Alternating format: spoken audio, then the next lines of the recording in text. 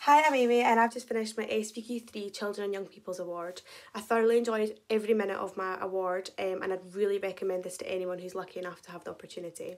I completed another SVQ 3 in social services prior to this award, which really helped me gain so much experience and knowledge, which really helped me in this award as well.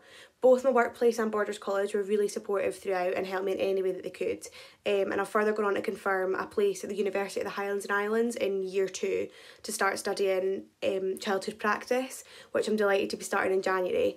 And I'll be doing this while working full time in a permanent position, which I've confirmed after going on and doing these qualifications.